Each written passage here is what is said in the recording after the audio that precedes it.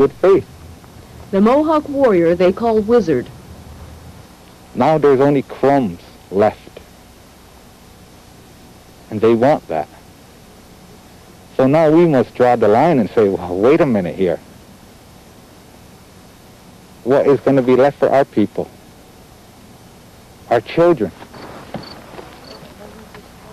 To become a warrior, you have to be self-disciplined. You have to be willing to sacrifice. You have to be willing to go so far as to give up your own life. I've talked with many Canadians who have told me they understand your position, they respect the way you feel, until the violence started, until Chateauguay started happening. We are a nation within another nation, and we'll never change that position. And so if they are upset at us, they should think a minute and try to understand that this is all we got left, and we're not going to give it up.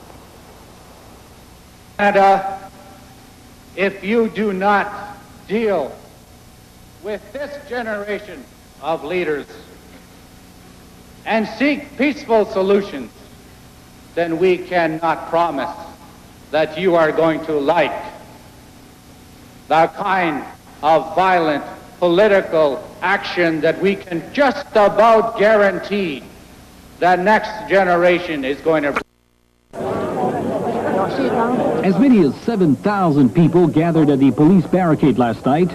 They opened a fire hydrant. They set fire to this tourist information booth. Then they started ripping bricks from the median, dividing the avenue.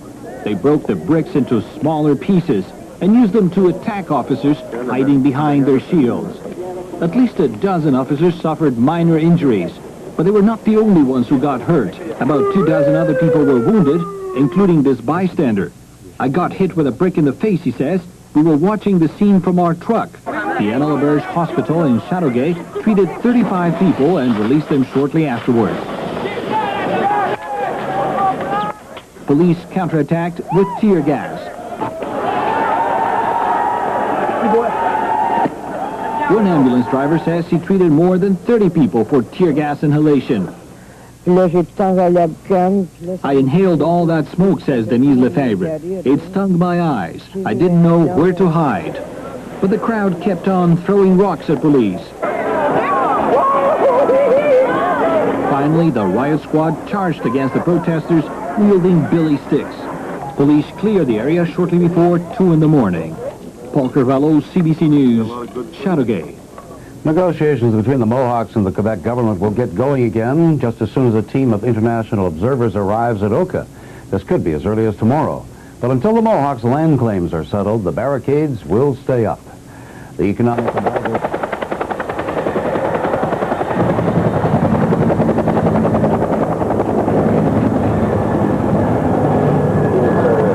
A little bit crazy. We have to stop this conflict, you know.